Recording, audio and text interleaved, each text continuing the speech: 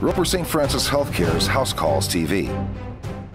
Mononucleosis is a viral infection that takes its toll on the immune system, and it mimics some of the symptoms of the common cold. Dr. Brendan Neary has more. You can get runny, stuffy nose, headaches. Most people experience from fatigue, lymph nodes in your neck that can stick out a little bit.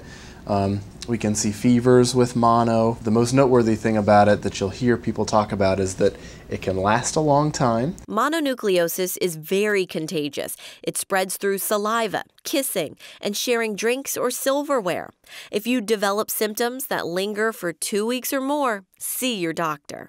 We are a great first line to come in if you are experiencing symptoms that you think might be mono. We'd be happy to do a physical exam. Definitely ask a detailed history about the symptoms that you've been experiencing. If you do have mono, avoid contact sports because of the increased risk of injury to the spleen. There's not a great medicine that we have to fix the symptoms of mono. We recommend getting as much rest as you can, staying very well hydrated, maintaining a good, healthy diet. For more information, call 402-CARE, and for more House Calls TV, visit us online at rsfh.com. I'm Angela May. Roper St. Francis Healthcare's House Calls TV.